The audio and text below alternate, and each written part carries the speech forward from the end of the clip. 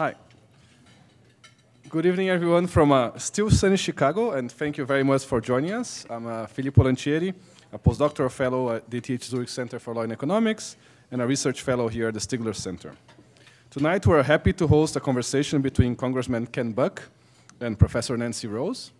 And I think it's very important to have Congressman Ken Buck here. I think we're very happy indeed, because I don't think it's unfair to describe the US antitrust laws over many years as Congress passing new laws to expand enforcement, and then the judiciary kind of cutting down enforcement and trimming down a little bit. So any discussion on the future of antitrust policy needs to include a discussion on the future of new laws and how Congress is viewing and acting on them. So before we begin, please note that we are on the record and live streaming, and we'll post the video on the Stigler Center YouTube channel later. If you have questions for the speakers, we will address them in the last 20 minutes or so. And as usual, the views expressed by guests are their own and not those of the Stigler Center or the University of Chicago. And finally, we hope that you will join us for more upcoming events, so please check our website for more details, as well as the Stigler Center's publication, promarket.org, and the Capitalism podcast. Now, please allow me to briefly introduce our speakers. Congressman Ken Buck is a Republican representing Colorado's 4th Congressional District. He was first elected to Congress in 2014 and is currently serving his 4th term in the U.S. House of Representatives. He serves on the House Judiciary and Foreign Affairs Committee as the ranking member of the House Judiciary Subcommittee on Antitrust, Commercial and Administrative Law, and also on the Subcommittee on Immigration and Citizenship, as well as the Foreign Affairs Subcommittee on Asia, the Pacific, and Non-Proliferation. That's a lot of subcommittees. After law school, he worked for Congressman Dick Cheney on the Iran-Contra investigation and then became a prosecutor with the U.S. Department of Justice. And in 1990, he joined the Colorado U.S. Attorney Office, where he became the chief of the criminal division. And among others, he also served as the business executive and Weld County District Attorney 3 times. Professor Nancy Rose is the Charles P. Kindleberger Professor of Applied Economics at MIT.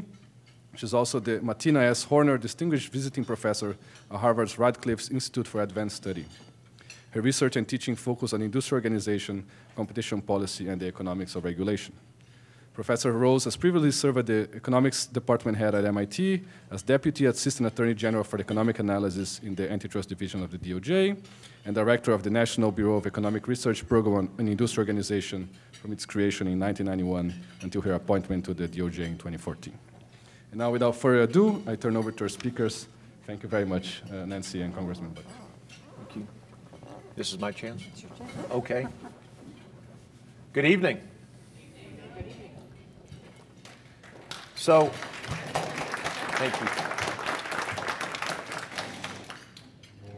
The first time I came in contact with the concept of antitrust was my 3rd year of law school. We were given a sheet of electives, and the first one at the top of the list was antitrust, and I thought to myself, I am never going to use that, so I'm not going to take that class. And here I am.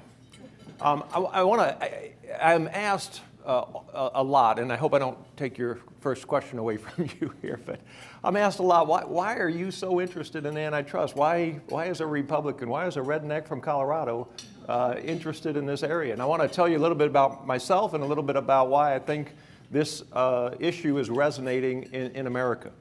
I started out life with a lot of energy, and my parents decided that they needed to put boundaries around me. We call that child abuse nowadays. In the old days, they called that parenting.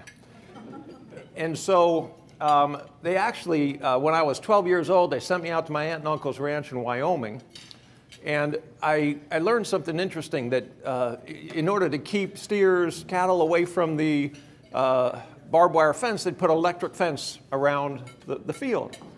And if you're 14 years old, you don't want to walk a half mile to figure out whether the electric fence is on. You just go up and you reach and you figure out that it's a hot fence. I don't know how many of you remember Will Rogers, but Will Rogers said that men, not women, but men learn in 3 ways. One man will read, a few men will observe, and the rest of us have to pee on an electric fence to understand what's going on. And so I had this sort of psychotic life where I spent half of my life, the school year in New York, and the other part in Wyoming working on this ranch. And in New York, I lived in a town, I don't know how many of you, anybody from New York here?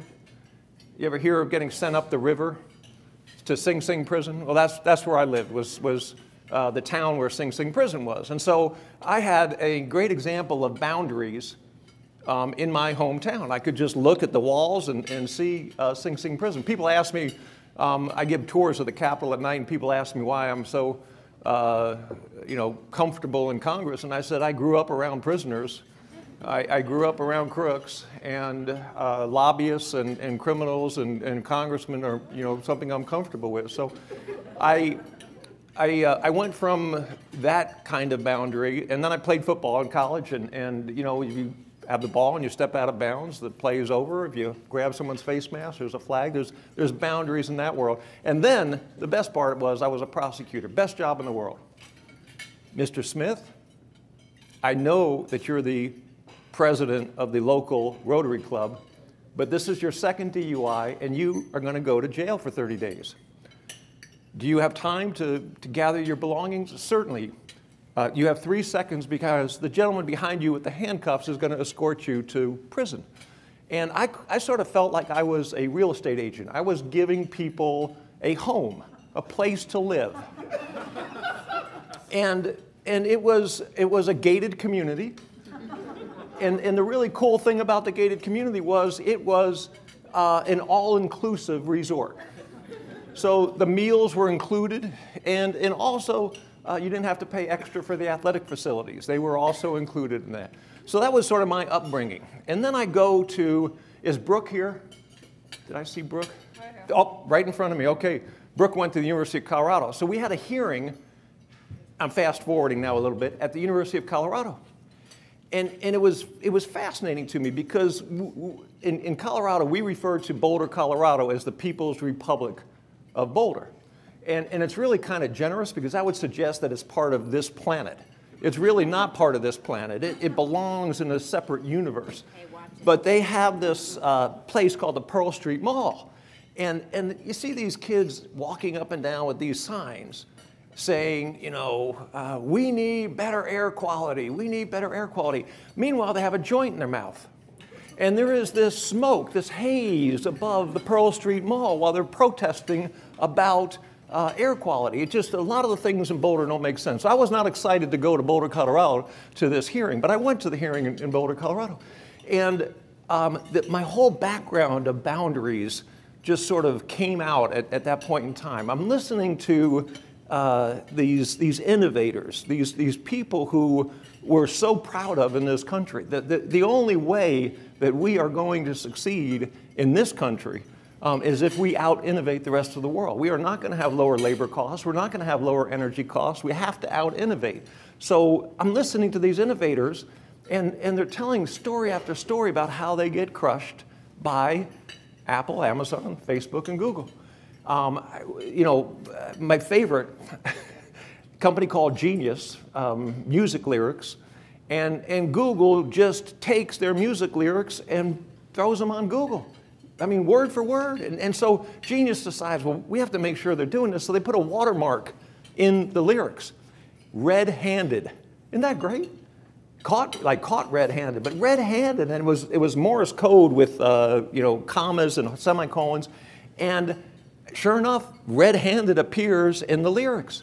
And actually, Genius lost their lawsuit because they didn't own the copyright. They just did all the work, but they didn't own the copyright. But Google thought nothing of taking that and putting it on. And as a prosecutor, I'm thinking, that's just not right. Something doesn't feel right about that. And then you got Spotify. Spotify is competing with Apple Music, and Apple Music charges a 30% surcharge for any company that has a competitive product. Not if you don't have a competitive product, you don't get the surcharge, just if you have a competitive product. And then you have these, Tile.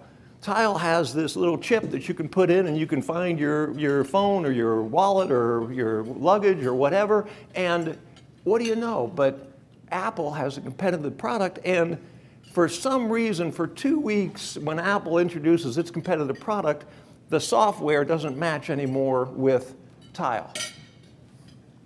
You know, it was just one story after another like that, and it just bothered me. So I started to explore a little bit. And the last time Congress really dealt with antitrust in a meaningful way was 1890, the Sherman Act, and 1914, the Clayton Act. And what was going on in the country right then, it was interesting. It's post-Civil War. We are industrializing at a rapid rate. We're moving west in the frontier. There's all this upheaval in this country. And some really, really smart people figured out how to take advantage of all that upheaval and create monopolies that were practically impregnable. And so I go to this hearing in Boulder, Colorado, as a free market guy. The market's going to take care of this. I don't have a Facebook account. I don't have a Twitter account. I don't, you know, I Googled, but didn't seem like it harmed me any. And so I started looking into this, and we are in a very similar point in our country's history with the technology and the revolution going on with high tech that we were during the 1890s to probably the 1870s to 1910, 1920. And something has to be done. And here's really the issue that grabbed me, and I think grabs a whole lot of people out there.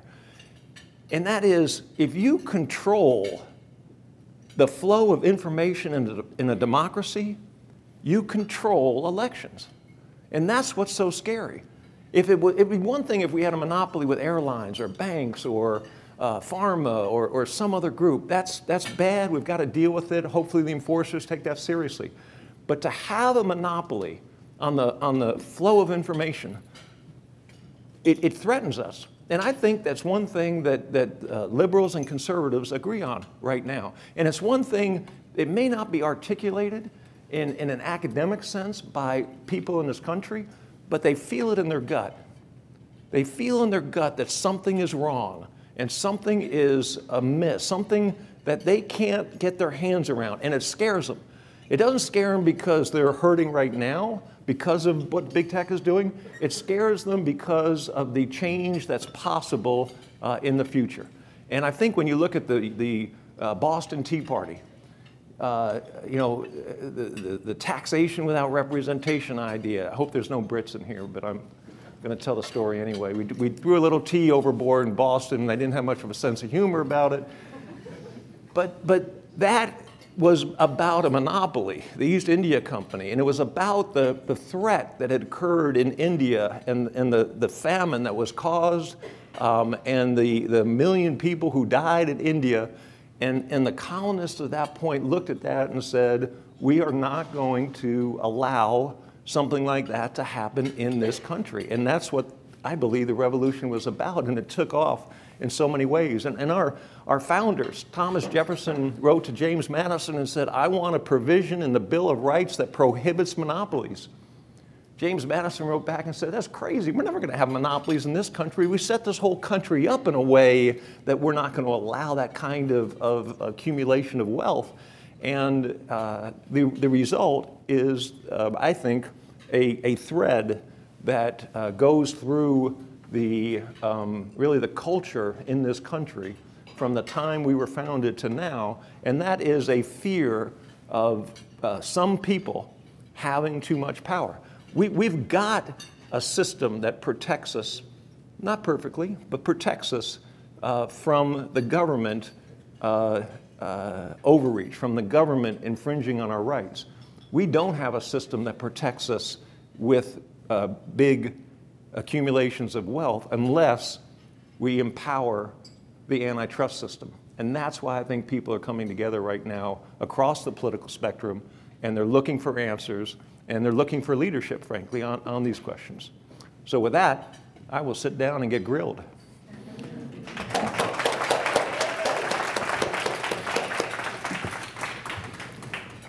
So Ken, I'm thrilled that we have much in common, not only our interest in competition policy, but our rural agrarian roots. I will say, apropos your gender distinction, while I looked at those electric fences around my grandparents' dairy farm and wondered if they were live, I just wondered. I didn't test, so maybe there is something. That's why you're a professor.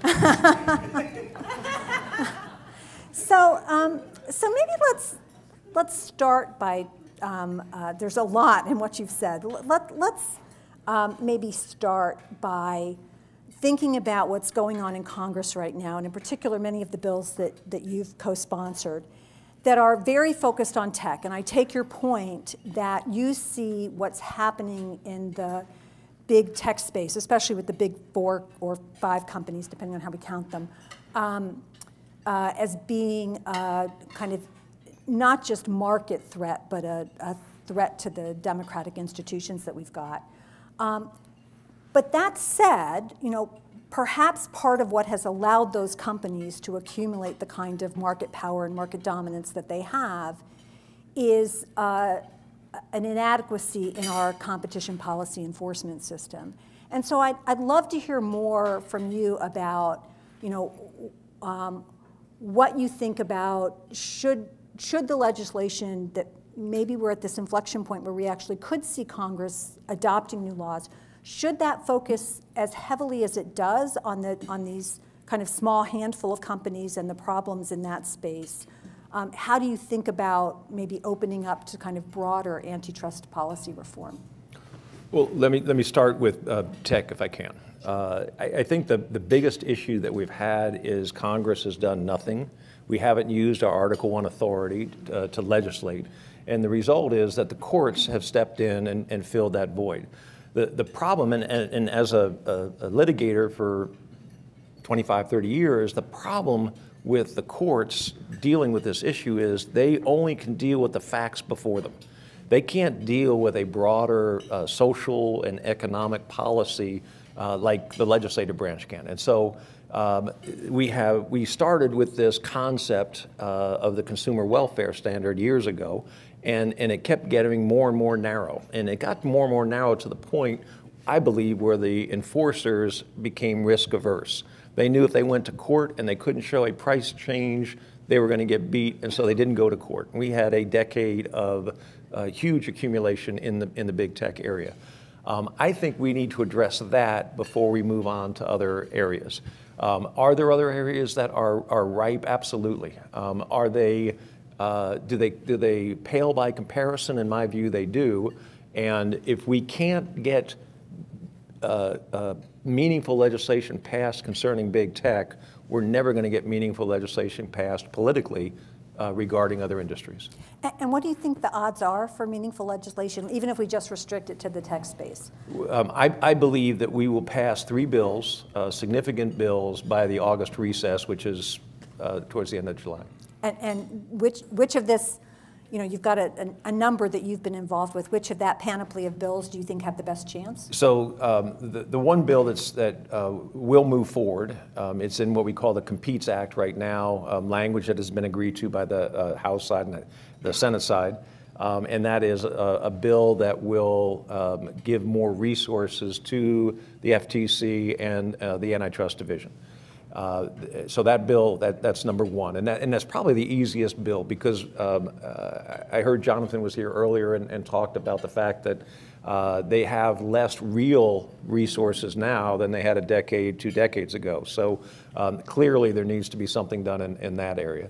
The second bill is a bill that the Attorney General, State Attorney Generals came to me with and asked me to run, and I ran it, and Chairman Cicilline and others were good enough to help me get that bill, as a member of the minority, get that bill in shape and get it moving, and that is a bill that gives the State Attorney Generals the same venue privilege as the federal government. And so that's under the Clayton Act. That's an important bill. But the third bill is really the punch in the nose bill, and I call it the non-discrimination bill, the self-preferencing bill. I don't know why they come up with the titles they do in Congress, but it has a long title that is meaningless to me. But that bill will probably go through the Senate first, and then through the House. So we'll have the language from the Senate.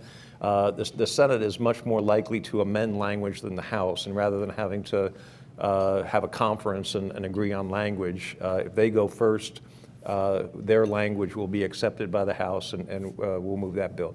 That bill will be a fairly close vote. We would have a chance of getting to 100 Republicans on that bill. My guess is we probably get to 20 to 30 Republicans on that bill. There are some things that could break that would open that up, and that would be very meaningful if we got to that 100, because then there would be some other bills that we might be able to take a look at. And so both sides now are starting to ramp up the lobbying and the messaging.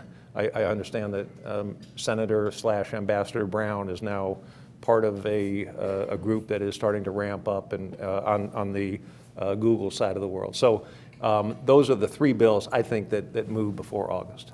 And could we talk a little bit more about the last one? So I think it's fabulous that you think there's a prospect for significant resource improvements for the agencies. I mean, when I was at DOJ, while in oversight hearings, the official line was, when we have more mergers come along and the resources are flat, we work harder with what we have and are more efficient. But I think, we all recognize that there has been a dramatic decline in real resources, and that's just got to limit the ability of the agencies to bring cases. So I think that's great.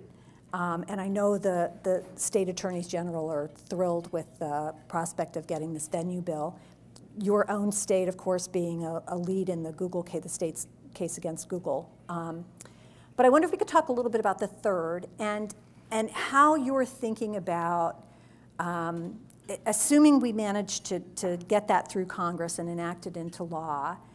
It seems as though it's relying really on the court system for enforcement of what it's determined to be kind of self-preferencing or discriminatory behavior, as opposed to, say, a more regulatory solution that Europe and the UK might be going down in that area.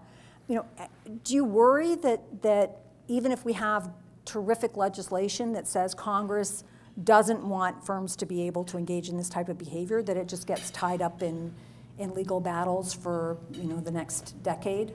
Microsoft was tied up for decades, or more than a decade. Ma Bell, you name it. I think the founders designed a system that moves slow so that we don't make hasty mistakes. And I do think it's going to take a while. But I fear a regulatory system. There have been some senators who have come up to me and said, Ken, what we really need to do, Republican senators, is form an interstate transportation commission. We need to form something for the internet, something for this digital age. I don't want that. I don't want government interfering. I want competition between innovators, between actors, and it will take a little while, but I think the end result in 10, 15, 20 years is a much better result than having an enforcement body that, and especially in the speech area in this country, I think very dangerous for us to decide what is dangerous. The Democrats didn't believe that the 2016 election was decided fairly. They believed that there was Russian interference. The Republicans, many Republicans, don't believe that the 2020 election was decided fairly. That has to do, I believe, with the way that Facebook and Twitter and others sort of create this silo because of engagement. They want you to hear from other people that think just like you. What we've done to news organizations in this country is a shame. We don't have as many independent news sources, and so I am strongly in favor of trying to work through the competition model rather than the government enforcement.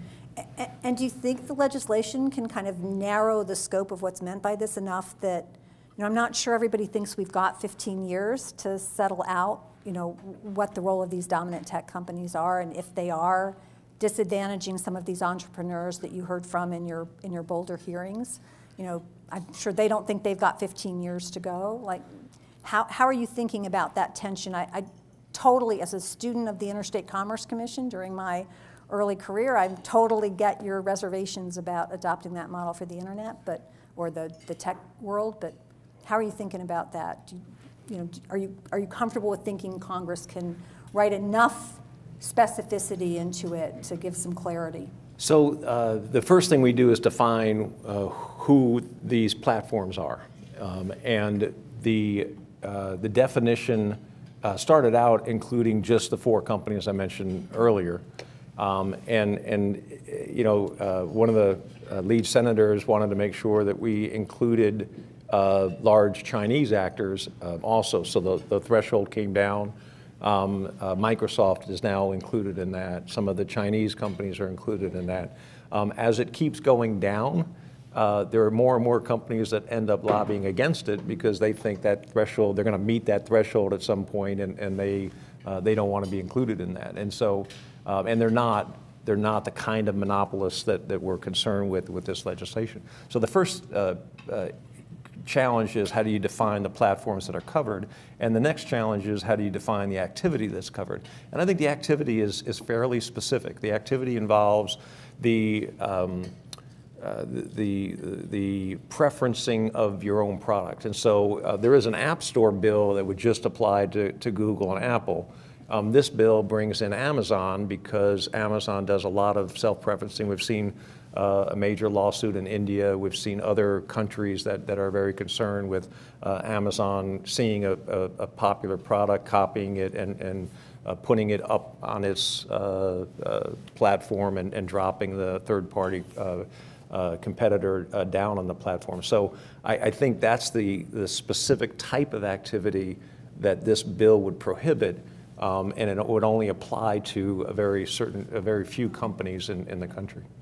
So could we like expand now from the tech space to this broader antitrust discussion? So one of the, I think one of the themes that we've heard in some of the panels in today and that we're going to hear from tomorrow are that the courts have been imposing kind of increasingly difficult burdens for plaintiffs to meet, particularly government plaintiffs, but private ones as well, to meet with respect to, say, monopolization cases like the ones that have been brought against Facebook and Google by both states and the federal government, or even just merger control, where I used to describe it as the DOJ has to litigate mergers to monopoly, which just seem on the face of the Clayton Act to be obviously illegal, and yet the DOJ and the FTC have to go to court to block those, because when they say to companies, you can't possibly be proposing to merge to monopoly, the companies say,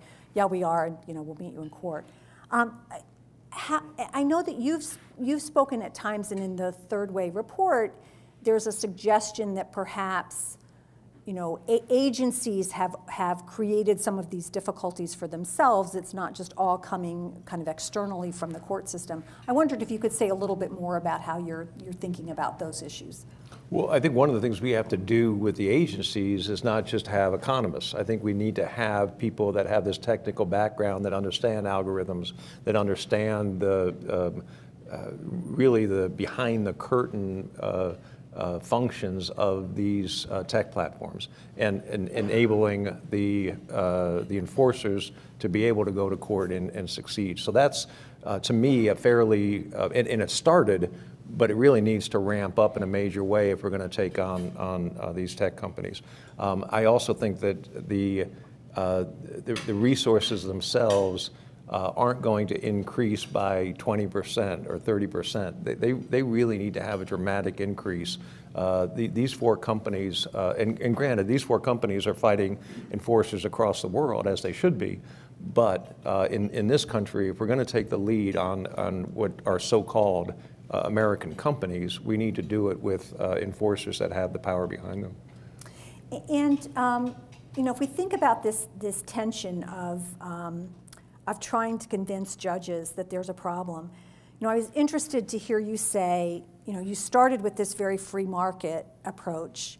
I will say I came to economics with that same belief in the competitive system. I studied regulation, and had this sense that when we get to regulation, it means we've somehow failed because we've allowed markets to concentrate up to the point where firms have such dominant positions that we can't count on competition to restrict what they're doing. We have to go to government regulation. So I had the sense that if you believe in the free market, like the most important policy would be a very robust antitrust policy to prevent the accumulation or improper exercise of market power.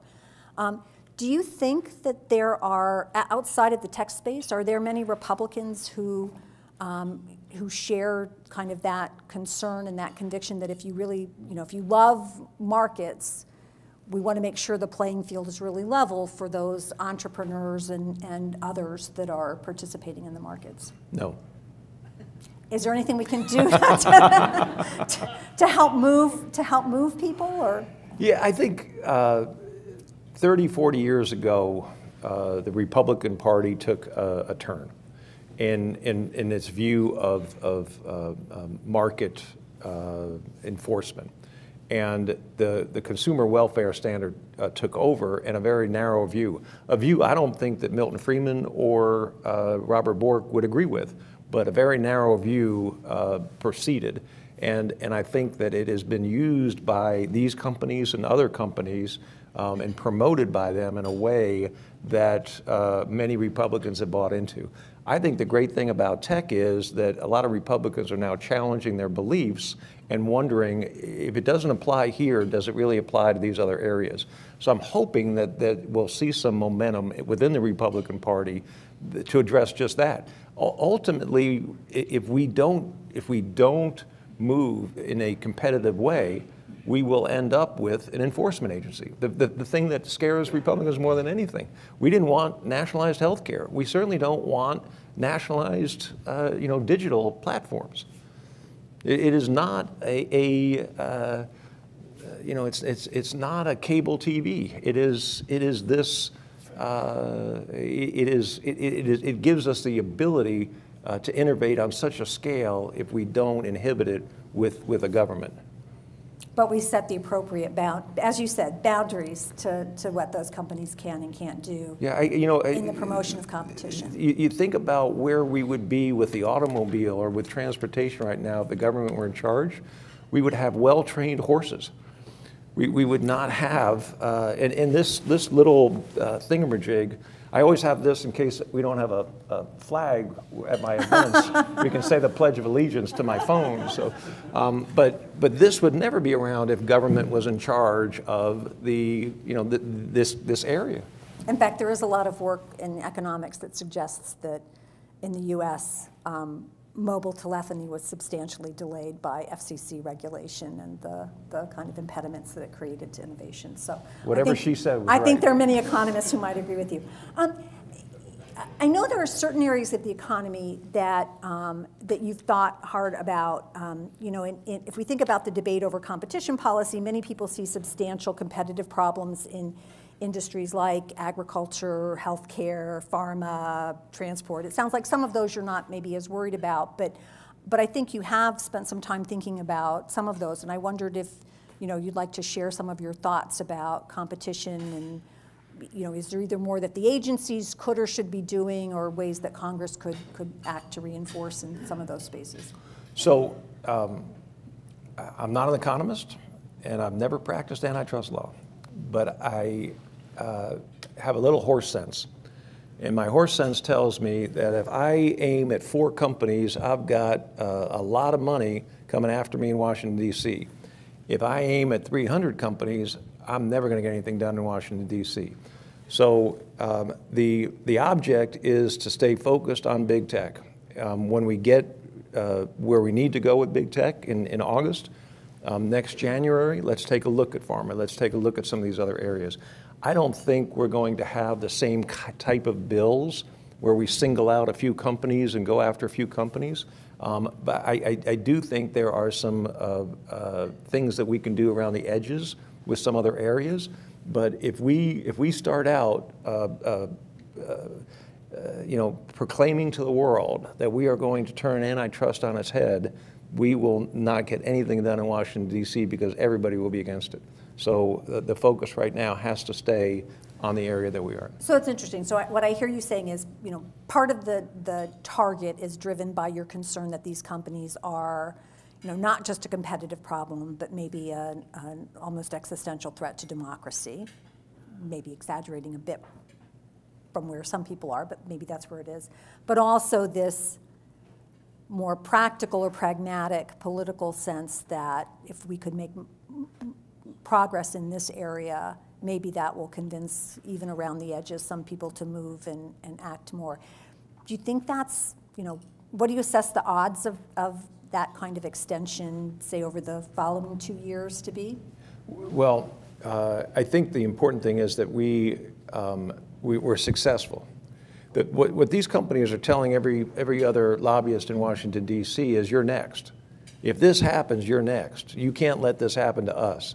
We need to make sure it happens, because what we're doing in this process, it goes beyond just a legislative process. We're really sending a signal to the courts, and we're sending a signal to the executive branch and the state attorney generals. You need to get off your duffs and start enforcing this stuff. We're giving you some more tools, but if they stay in the toolbox, they don't do much good. So I think what we're really trying to do is build momentum. If companies continue to act in other areas in ways that are harmful to competition, then maybe the next Congress will say, well, this was successful with tech, let's look at it. But if we start in a way that's too broad, we will undermine our ability to get anything done. So I've loved talking with you, but I think that there's a whole room full of people who are dying to ask their questions. So why don't I open this up? And I think there are people with mics around. I'm much more comfortable about football than antitrust. But it sounds like ranching as well might be a topic area. Yeah, Congressman, thank you so much for your insightful remarks.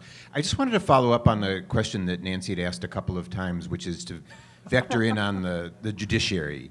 As we've heard in a lot of the panels today, there's a lot of talk about beefing up enforcement and resources, but that the federal judiciary really is a roadblock to a shift in antitrust. And most of those judges who are seen as that roadblock were appointed by presidents of your party. And so I just wondered if you could talk a little bit more about how do you reconcile a judicial philosophy that over the last 40 years has really developed a strong skepticism about a lot of the philosophies of antitrust with the broader conservative philosophy, and whether you see any path to trying to get to the path where you want to go in antitrust with the current judges who are in office. Keep that microphone, if you would. I want to ask you a question. This is getting to be very unfair here. So what were those judges supposed to do when they have laws that were written in the 1890 and 1914 that had no way they were anticipating e-commerce in those laws, and they had 120 years of judicial precedent that bound them? Go ahead. I was just saying, there are people in this room who are far more expert than I, but I think what they would say is, in fact, you had decades of judicial precedent that went the other way, and without any change in legislation, a change in judicial precedent in the early 1980s. And so without any legislative change, without any change in congressional intent, I think a lot of those people would say that the sort of last 4 decades of rulings, in fact, violate the original congressional intent. And that may be right. I'll say this, that the Congress is acting, Congress is sending a message, and I believe the courts will, to a great extent, accept the message that is being sent and change the path that they have been on the last 40 years. But you think it would take a congressional action in order to force the courts to change the direction that they've been on? And so I'm a big, there's a reason that our founders put Article 1 in Article 1. There's a reason they put the legislative branch on the Hill looking down at the White House, I believe. And I believe it's because, and I believe, and where the Supreme Court started out was in our basement, and it should have stayed there. But I believe the courts will take that lead, and I believe the courts will act appropriately. And if they don't, then you're going to have a Congress that's mad and will probably be more motivated to continue down this path. Thank you.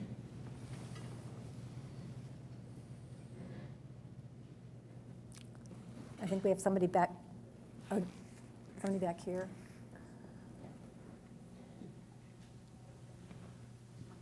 Hey, Congressman. I'm Gilad Edelman from Wired. We actually talked like a year or 2 years ago. So a football question. A football comment and then a question. So in the NFL, the team that wins the Super Bowl does not then get the top draft pick. In fact, they get the 32nd draft pick, and the worst team gets the top one because it's a lot more fun. It's a much more compelling product when whoever's winning the competition doesn't then get a leg up, and whoever is losing sort of does. And this seems very intuitive, and it's this kind of red-blooded all-American game. This is an academic conference, so there's no, there's a couple Republicans here. Could you, I just want to know more about the conversations you have. I mean, Nancy asked you, do your Republican colleagues see the need for more vigorous antitrust enforcement in markets beyond tech? And you said no.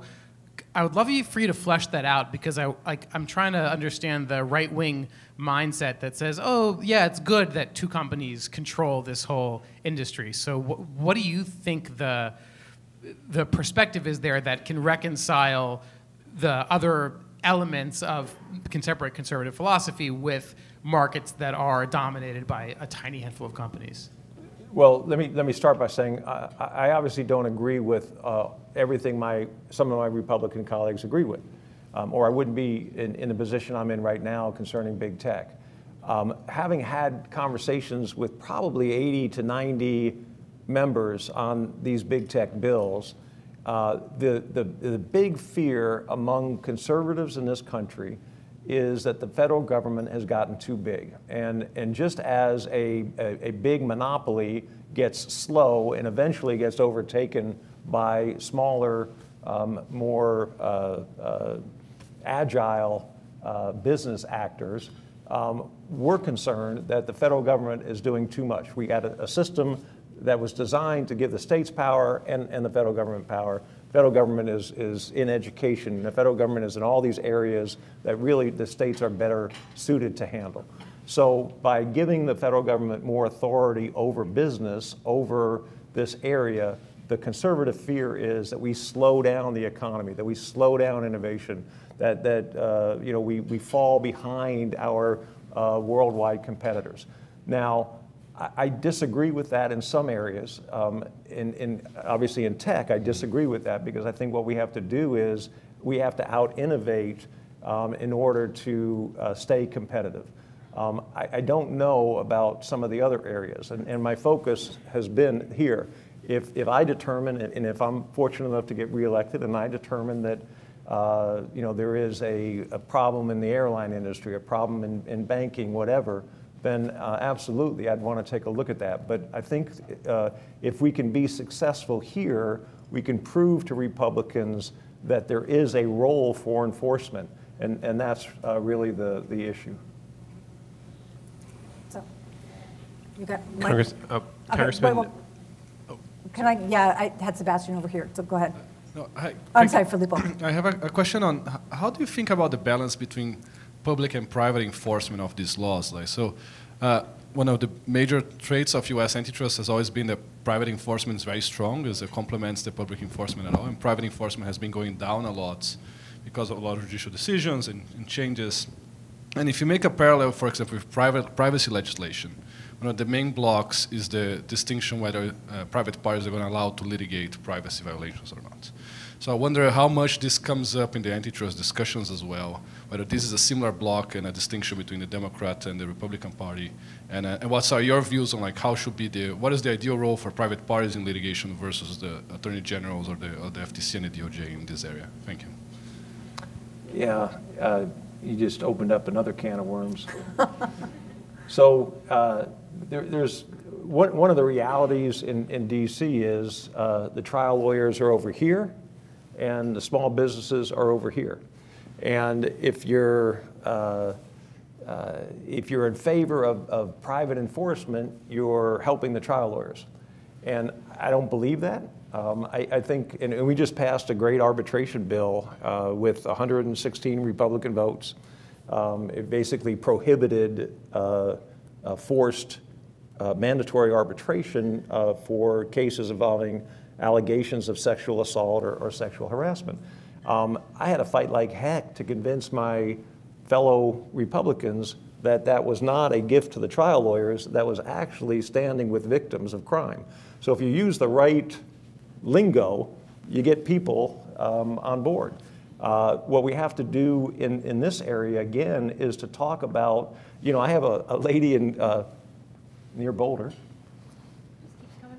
Yeah, but she invented a jump rope. They call her the jump rope queen, and she invented a jump rope and got a bunch of patents, and the patents have been taken away by PTAB, and I have to make her the face of competition as opposed to a group of trial lawyers. And so that's my job, is to make sure that I'm appealing to Republicans, to conservatives on a level that they can relate to. And so using the term private enforcement brings up images of trial lawyers. Using the lady who got her patent ripped away from her by this group that has been set up by these major companies is something that will be able to move forward. So a lot of it is just how we market this idea. Congressman, can you talk a bit about the, maybe take us inside some of the day-to-day process of where, it just feels like there's a lot of money being spent on the other side to take out the self-preferencing bill, to slow it down or whatever. And how does it compare to other lobbying efforts you've seen? Are there any anecdotes that you can share about sort of the experience or arguments you've heard on the other side, or ads, or just things that you're hearing in the hallways? I'm just really curious about the process. Sure. So I think, Luther, these companies have easily spent in the last couple of years $100 million. Foundations, other groups on the right side, on the left side. I feel like when we pass this bill, I want to go to these CEOs and tell them, I could have lost this for you for $50 million. You can spend $100 million, you can spend $150 million on this. This is the right thing to do. And at some point, members of Congress will do the right thing. And the talk behind the scenes, I go up to people and I say, look, got to get this bill done. What Amazon's doing is terrible. Ken, I've got an Amazon facility going in my district. I don't really care. You're a United States congressman. You're not a congressman for this hometown. You've got to look at this in a broader sense. And so I think that we're able to convince people with this bill that we can overcome very limited interests. And that's really what is going on behind the scenes are, and it's one of the reasons why I don't know if Democrat leadership's against this. It's fascinating if you look at these companies and the children of leaders that they've hired. I don't know how many of you have seen these, but there's a whole lot of kids who are working for these companies who have last names that you wouldn't be surprised to hear. I'll put it that way so I can go back to DC next week. But they have a multi-pronged strategy, and so I'm not sure whether these bills, we passed our bills out of committee last June. It's almost a year now, and they haven't moved to the floor. We've probably named 200 post offices and not dealt with a single antitrust bill on the floor of the House. And I think that what we're going to end up doing is we may be moving these bills after everybody's primaries are over and avoiding that issue in a primary. I'm hoping there is some strategy like that. I don't get to sit in on the Democrat leadership meeting, so I'm not sure if that's it, but I do think that there will be a sweet spot in July where these bills could move with minimal harm to a lot of members that are trying to win their seats.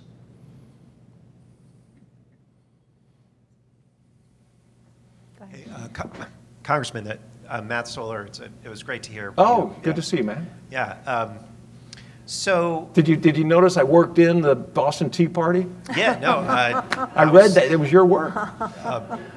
And yeah, the famine, that was, it's always weird to be like, oh, that was great, because if it was a famine, it was terrible, but it's a great story. So your work is really important, and I want to just kind of frame this by pointing out, I think actually just the judges, the judicial problem, people love to blame conservatives. It was a bipartisan thing. Stephen Breyer was an important figure in narrowing antitrust. So just want to point that out. But I have a question, like, as kind of both parties are scrambled, right, over the last couple of years, very strange things are happening with both political coalitions. What happened a couple of weeks ago when this is not about antitrust, but it is about big tech. In Staten Island, someone, Chris Smalls, organized an Amazon warehouse. And I'm kind of curious what kind of discussions, if any, this has kind of prompted among Republicans about, because clearly Republicans don't like unions or have traditionally not liked unions, but this is Amazon, and I saw, a bunch of conservatives saying nice things about that. So I'm kind of wondering what conversations you've heard about that. I haven't, honestly. By the way, I love police unions.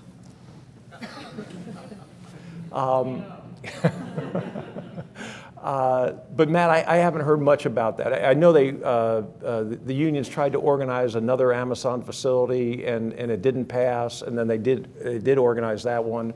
I don't know what impact that's going to have in terms of how this plays out. It is sort of moving on a parallel track. Amazon makes the argument that the unions are going after us because we're so generous with our benefits that they, we're undermining their argument that only unions can provide these kind of benefits. I have no idea. From my perspective, it doesn't matter. My arguments on these bills have remained the same regardless of whether there is a union effort or not.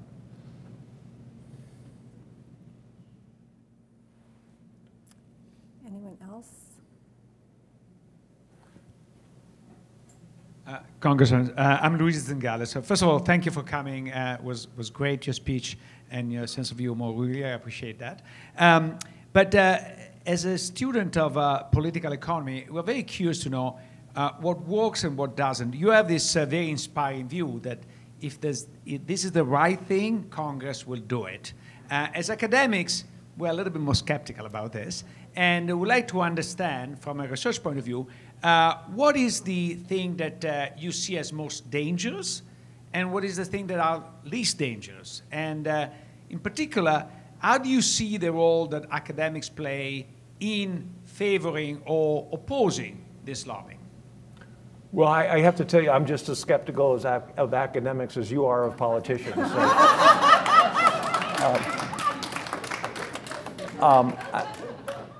So, I think that in this country we have a number of very interesting sort of thought silos, and one of them are academics and one of them are politicians. And the media, I think, the newspapers have been getting bashed by Google and Facebook and the compensation on advertising. And they have taken up this cause. And I think that, to a certain extent, that the Wall Street Journal's series on Facebook and the impact on teenage girls had a lot of, and then there's this Netflix Social Dilemma. Is that the name of it? Yeah. Did I get it right? Yeah, that had a lot of impact. So I think you're getting all sorts of groups that are coming to the same conclusion around the same time that are convincing people. In other words, if we were fighting each other right now, people would be hesitant to make a strong decision like this. But because they're getting reinforced in so many different areas, I think that this is really very successful.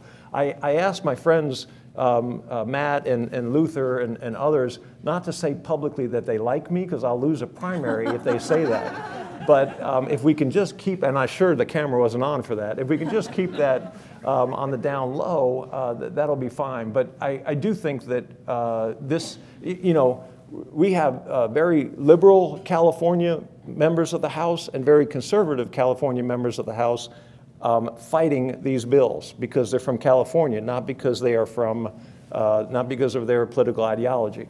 I think that that also applies to our side, people who are supporting the bills, liberal, conservative, different areas of the country. So I do believe that it's important that academics, the media, the film industry, and others, as they portray this accumulation of wealth in its honest terms, I think it's going to be very helpful reinforcing the public view. Politics is downstream from public opinion. And as we all talk about this more, public opinion is going to gel and politics will react. Hi, Congressman. John Sands from Knight Foundation. You just mentioned public opinion, and Knight Foundation partners with Gallup to do public opinion polling on a lot of these issues. Fairly recently, we released a report that found that almost 7 in 10 Americans don't think that our elected officials have any credibility on these issues. They don't trust Congress to be able to act. And so I'm curious to know how you're thinking about closing that gap among your colleagues. Like, how do you try to move the needle on trust among the American people? Is that an opinion on antitrust specifically, or just generally? On tech issues generally, yeah. Okay. Yeah. It's a great, I think I mentioned this earlier. I started in elected office as a district attorney. And we got these great convictions, and none of it hit the newspaper. So I went to my local newspaper and I said, "What's going on here?" And the publisher said to me, "Ken, it's like this. A plane leaves LaGuardia every day and lands in LAX. We don't write a story about that. The one that crashes in the cornfield in Iowa, that's the one we write the story about. We are not going to get the public to believe that we're doing something until we do something." And I think this is an area that has high enough visibility that we can do something. But what the media wants to cover are the food fights. They want to cover the vote that passes by 2 votes. They want to cover Joe Manchin objecting to Joe Biden. They want to cover the sort of things that have sex appeal. That's how they sell advertising. I don't want to insult anybody here, but this isn't a very high sex appeal area. Antitrust, there haven't been many films that have been created on antitrust. But if we do this, I think I think we will move the needle a little bit, where the public will say, we've got some faith. We come together behind Ukraine. We come together behind a lot of things, and nobody really says, "Oh, that's great that they're working together." This is an area where I think people will really scratch their head and say, "Why? How did this happen?" That David Cicilline and Ken Buck are different people. I wouldn't be comfortable, in Providence, Rhode Island, and he wouldn't be comfortable in Greeley, Colorado, and that's just a reality.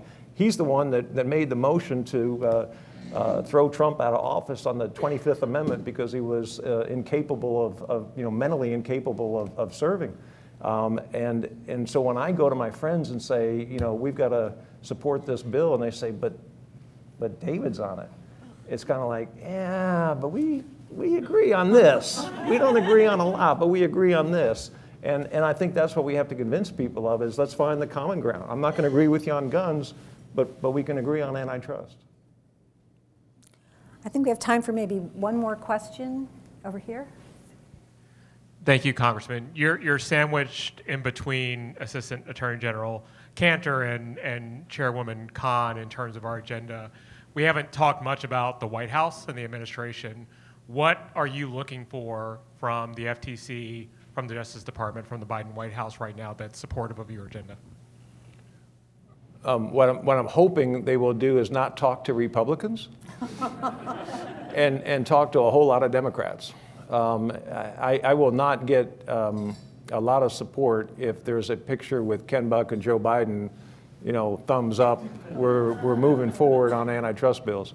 I think it will benefit the Democrats. I think it'll benefit the Republicans. But the people that I have reached out to are the Bill Barrs of the world, are the folks who have credibility on our side to talk about, this isn't big government, guys. This is something we need to do to create competition, to restore competition to the marketplace. And I have to tell you, it's funny because every once in a while there'll be a press release from either Chairman Cicilline or the White House, and they'll say, we need to punish these companies. And I go, oh, I just lost 5 votes. You know? Don't talk about punishing companies. We're creating competition, and it's just a language that you know is different on each side. But I think that, and I'll tell you something that would be very helpful. And I get bruises all over from these. When the chairwoman talks about using antitrust in relation to climate change, in relation to labor issues, in relation to other issues that are speaking to her constituency or the White House's constituency, I've got a lot of splaining to do on my side. And so I'm telling them, you know, that they're just doing that. That's not what they're going to do with this legislation. They've got to talk to their base, just like we talk to our base, but what we're really trying to do is create competition in this area. And so I think it's important, and Chairman Cicilline has been great, and I've tried to be great. I'm not as good as he is at dialing it back because my mouth just wanders. But if we all stay on message for the next few months, we're going to get some bills passed. Is there one? All right. I got all night, by the way. I don't care. I wanted to abuse my organizer privilege to ask a question about something we didn't speak, which was the report that the committee organized and put out. And I wanted to ask, so when did you decide to write the report, and what was the main motivation behind it? Was it like a fact-gathering exercise? Was it an agenda-setting exercise? Was it a combination of everything? And then in the end, you had like a kind of dissent on some of the conclusions, and how was this process internally as well, discussing and organizing that part, you know, which is, I think people talk less about it, but it was incredibly influential, and it's not that long ago as well. I need to ask you a question. So you're talking about the report that came out in October of 2020? Yeah, exactly. And then I wrote what I call the third way report? Yes, exactly. Okay. So again, it's politics. I wish I could be an academic and you know, have a pure life, but I don't. I am in politics. And October 2020, there happened to be an election coming up that was pretty important to people at the beginning of November. And so the Democrats come up with this report, and if it is a bipartisan report, it looks to the world as if the Democrats are great leaders and they're going to take, you know, this great leadership position, and it helps Biden. If I write a third way report, agreeing with them, but not signing on to their report, it doesn't give them as much momentum. So I was asked by my leadership to not join their report, but if I wanted to do something, to write a separate report. So not you know, exactly what I wanted to do. I think but there were some things that David included in that I disagreed with. So the third way report made some sense, but again, the timing of releasing something in October is a tense time to do something like that. And so that's why they timed it the way they did, and it's why I went and did a third way report. And that's why we're hoping you've identified that sweet spot this summer for perhaps getting legislation through, which does seem a very important part of the process. So thank you. I found this an extraordinarily interesting conversation, as I think our audience did, and I hope you'll all join me in thanking the Congressman for his remarks.